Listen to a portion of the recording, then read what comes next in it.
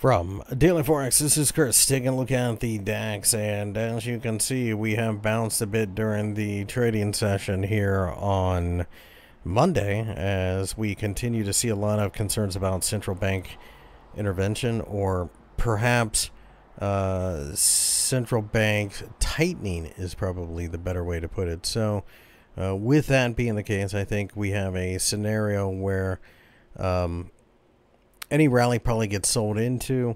Don't have any interest in buying. The 50-day EMA almost certainly comes into the picture at the 14,000 level. I will sell signs of exhaustion.